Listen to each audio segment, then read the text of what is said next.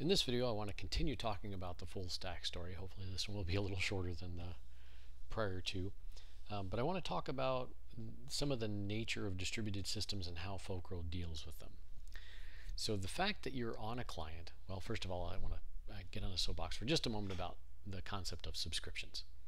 A lot of people ask about it. Subscriptions are something that you can implement as far as the UI and network protocol goes in Fulcro very, very easily. The difficulty with subscriptions is the same thing that everybody else struggles with, and that's how do you figure out on the server that your data is stale in order to push it. So some answers are, well, we could watch the datomic transactor log. Well, try that, see how it scales. Not vertically, or I'm sorry, not horizontally. We could use Firebase. Oh, great, a document database. Okay, how many database features did you need? It's a hard problem. It's not something that Fulcro solves, nor do any of the other systems. The only one that comes to mind that actually does any sort of a job for it is Meteor, in terms of like a whole web-based framework, and you have to use Mongo for it to work. And Mongo's a document database, atomicity concerns, difficulty, doing all sorts of things. So it's got a very limited applicability. Fulcro is trying to be a general purpose tool for writing any kind of app. So if you have a database that can tell you such and such is out of date, it's very easy to set up WebSockets in Fulcro, push that data, use the merge facilities you've already seen to make a subscription system work. It's trivial to code that part of it. The hard part is figuring out when your data is stale. So let's deal with what we're actually going to do. What we're actually going to do is we're going to pull data on some sort of basis, typically on demand, to the client when the user has expressed a need for it. There are some cases where we'll know we've got data to update and we'll be able to push that. Again, it's a separate concern. Most applications are going to be operating in a true distributed mode where their copy of the data can be stale relative to what's on the server. Even in Meteor with automatic pushes, you're sometimes in that state, right? There's a non-zero lag between the time you figured out the data changed and the time the client got to see it. There is no ACID compliant full stack framework. Sorry. That's a very, very, very hard problem, having some horizontally scalable, millions of clients supported where everybody's data in their browser exactly matches what's on the server. It's a pipe dream, doesn't exist. Stop asking about it. Work in the real world. So the real world is this data on the server can be out of date. So how does Fulcro deal with that?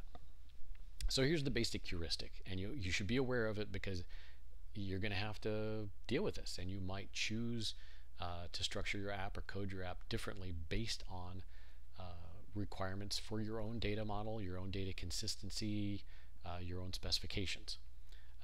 So Fulcro's heuristic is quite simple, and it does kind of the minimum amount that makes, quote, makes sense. So let's talk about what that is. So when you run a query to the server, you're asking for very specific data. So if I go in here and look at the client, if I go to load person list item, right? Say I'm trying to refresh. This is exactly refresh person 1, right? Excuse me, you have to be in a closure script REPL to run that. So I can run that, and you see it pulled a name down. And if I rerun that, of course, nothing useful is going to happen because I've kind of got the updated name. Now, if I go over in the server and emulate changing that person's name to Tony, oh, wrong REPL, changing that person's name to Tony, changing that person's age to 99, and come back here and run this load again, well, helps if I use the right REPL. Run this load again, I see the name update. Oh, sorry, I was tinkering with this before I started the lecture and things were already out of date. So now I've queried for it. Let me reset the database.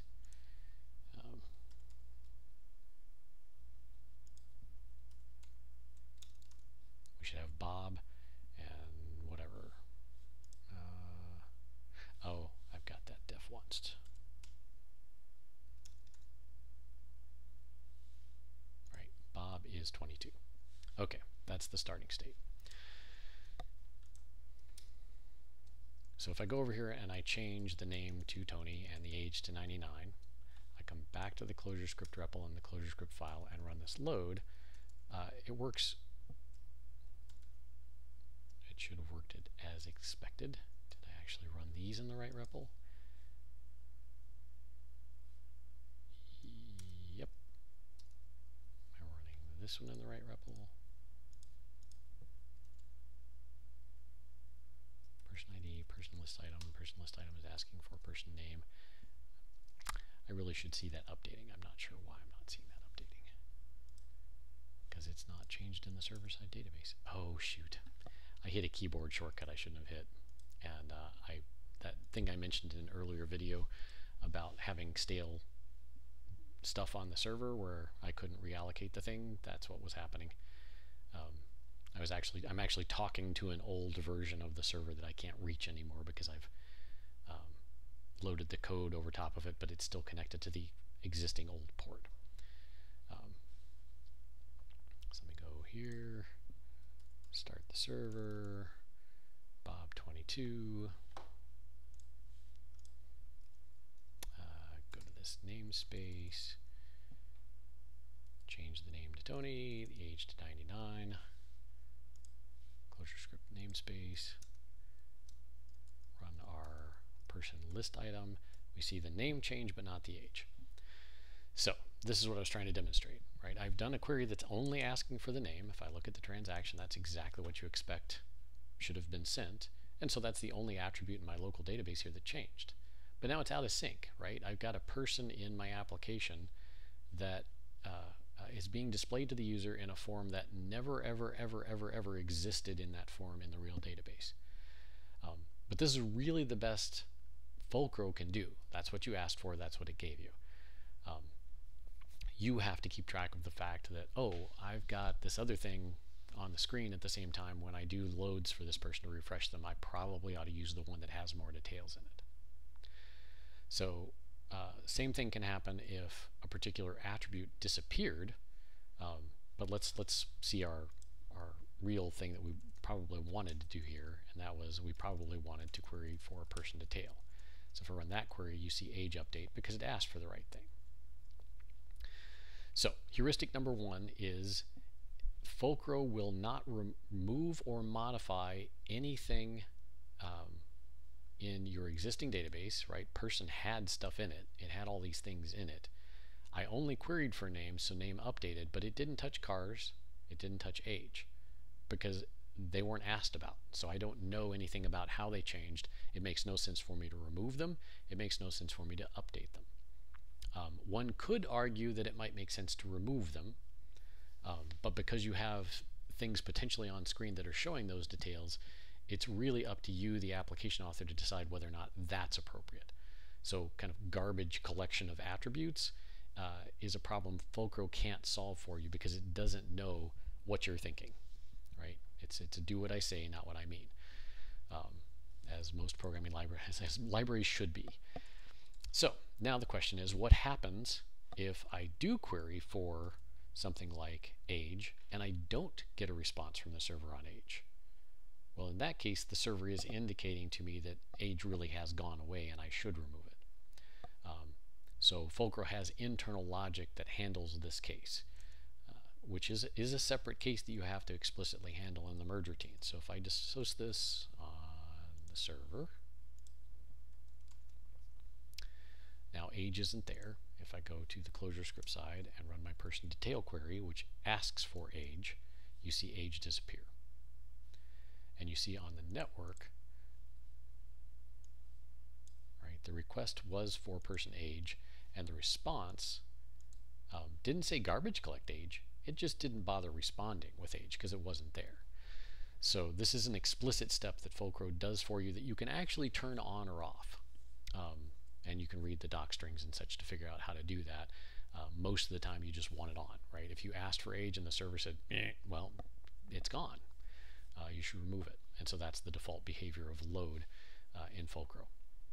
Merge component's a different story. It behaves slightly differently, but I may actually add to the APIs a little bit to give you a little finer grain control over that. It's just not come up, and so I've not bothered implementing any finer grained control, because what's here has worked for quite a few large applications that I've worked on.